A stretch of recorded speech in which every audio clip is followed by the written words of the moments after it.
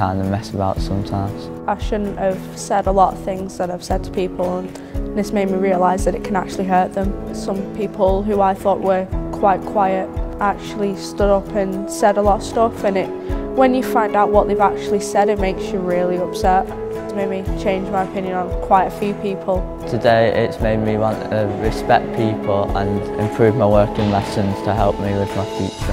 When they made us into groups, I realised how nice people could actually be. It taught me to be a lot nicer to people and not judge them before I actually get to know them. Today's been really interesting. It's got me really engaged with what my life's been like and how I can change that. And I've been able to interact with a lot more people than I usually would, and it surprised me about a lot of people. I think it's probably been a real turning point for some of our pupils. I think they've got a lot out of it.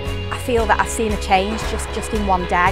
You know, they've been on a journey and they've come through the other side of it, and I think they've been fantastic. What I'm hoping they'll take from this is about being more respectful towards other people.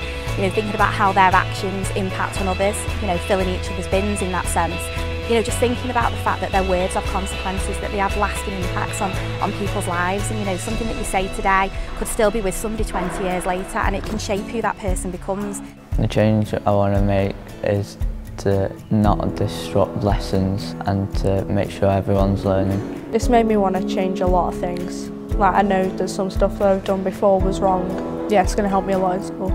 I definitely think it's going to help me a lot in life. Just being able to talk to people more and not necessarily seeing people at face value and just thinking about what other people have gone through as well.